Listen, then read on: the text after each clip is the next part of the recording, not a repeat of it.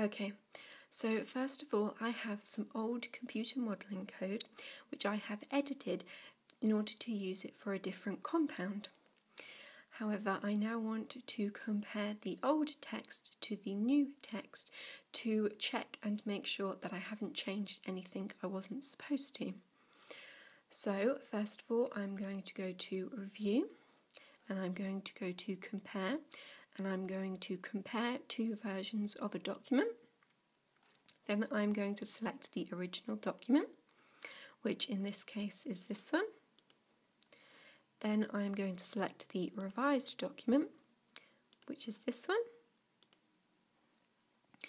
And you can see that it's going to label any changes between the first document and the second document with my name. This can be useful if you're working with other people. You can also see down here that it's going to check for changes for all of these things. You can also see that it's going to show changes at the character level, and also that it's going to show the changes in a new document. So I'm going to select OK. And now you can see my new document.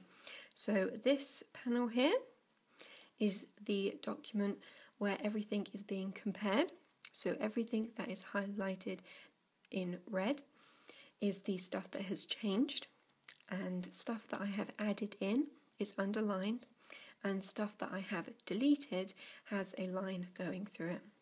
You can also see here a list of all of the changes that have been made, and if I click on one of these changes, it will take me to that location in the document. You can also see up here that in total there are 395 changes in the documents.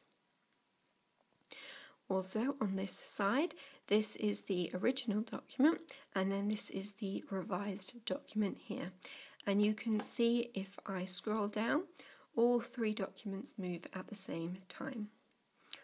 Also, it's important to note that if you want to remove or add this pane in, you need to select the Reviewing Pane.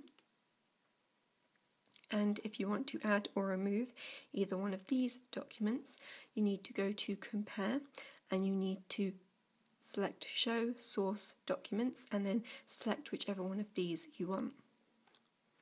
Okay, and that is it.